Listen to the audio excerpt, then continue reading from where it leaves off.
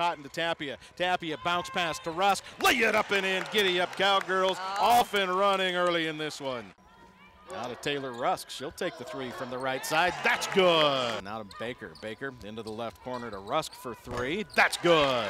Ball stripped away by Roberts. Now loose ball. Rusk up with it. Gives to Baker. Long lead pass into the front court to Roberts. Put it up and in. Now Gomez in the right corner for three. Got it. Yeah. Top. Now to Gomez. Now to Capence for three.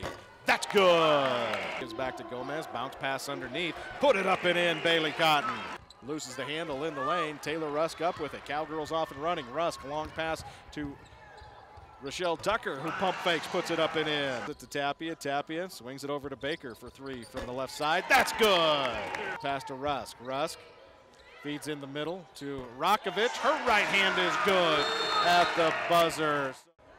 Rakovic wide open for three. That's good from the left corner. Look at her smile.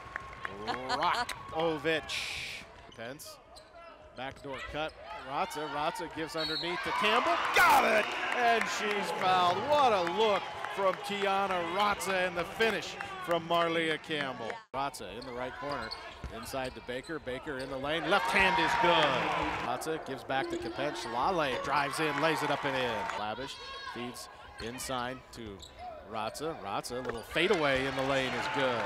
Now Joe Legursky is 12-3 in opening day games as the Cowgirls beat Adams State